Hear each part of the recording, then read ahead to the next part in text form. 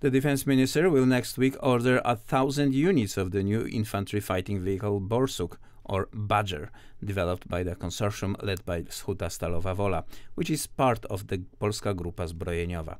It is intended to replace the BWP-1 vehicles from the Soviet era. The 1,000 Badgers for the Polish army is another important military decision. Earlier, the government announced its subsidy for the armaments plant. The Huta Stalowa Wola will get 600 million of Polish zlotys for development in the first installment of the investment. This cash injection means, among other things, expansion and modernization of the factory's infrastructure and machinery used in the production of combat vehicles. The next installment will be 1.2 billion of Polish zlotys. In the autumn of 2022, Borsuk infantry fighting vehicle was put to the test at the tank shooting range in Orzysz. Soldiers of the 15 Giżycka Mechanized Brigade, named after Zawisza Czarny, began testing of the Polish IFV in training ground conditions.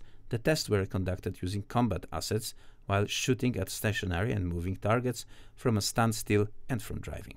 As part of the tests, not less than 30 explosions were carried out in various places of the vehicle to confirm that it meets the technical conditions. Jan Szwedo, president of the Huta Stalowa Wola, said that there are signals from other allied countries that they are interested in the Badger. We are open to cooperation, but for now we are focusing on the order for Ministry of Defense, he stressed. He also noted that the entire Polish armament group is working to increase production capacity in order to fulfill orders for the Polish armed forces faster.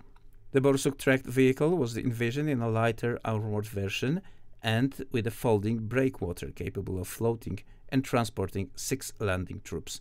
The 3-man crew consists of a commander, driver and gun operator. The structure is designed to protect against small arms, fire, anti-tank grenade launchers and improvised explosive devices. The whole design was conceived so that the armor can be reinforced if necessary.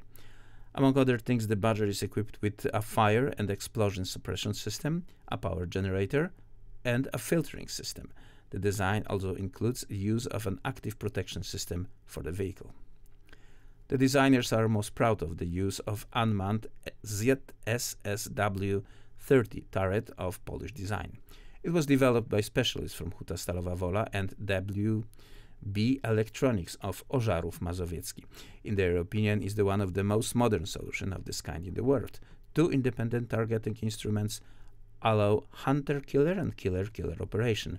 With one instrument, the gunner destroys the target, while with the other, the commander observes the area around the vehicle. If he spots a new target, he uses the hunter-killer mode to point it out to the gunner, and the turret automatically positions itself in his direction.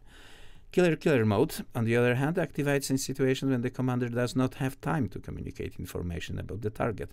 Then he quickly takes command and fires a shot. Using onboard weapon system, the vehicle has the ability to fight infantry, armored vehicles, air targets, and neutralize other threats.